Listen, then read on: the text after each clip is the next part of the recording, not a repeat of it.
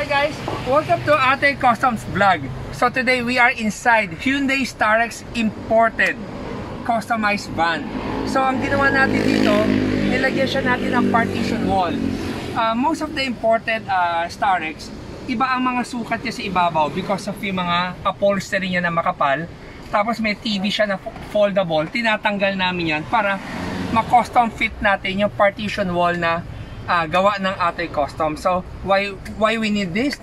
To protect the driver and vice versa. So usually pag nagkapit ang partition wall na to, nilalagyan rin namin ng USB port para meron kayong saksakan ng cellphone.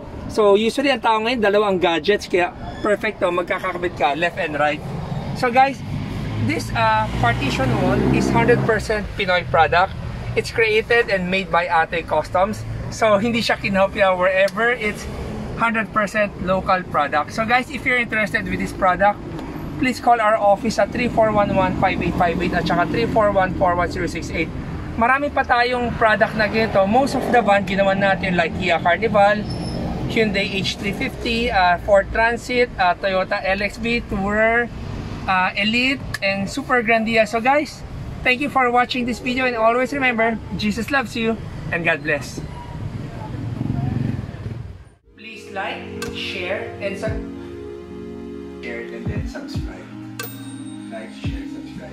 I hope na gusto niyo yung mga video namin, especially pinakita namin ngayon lang. So,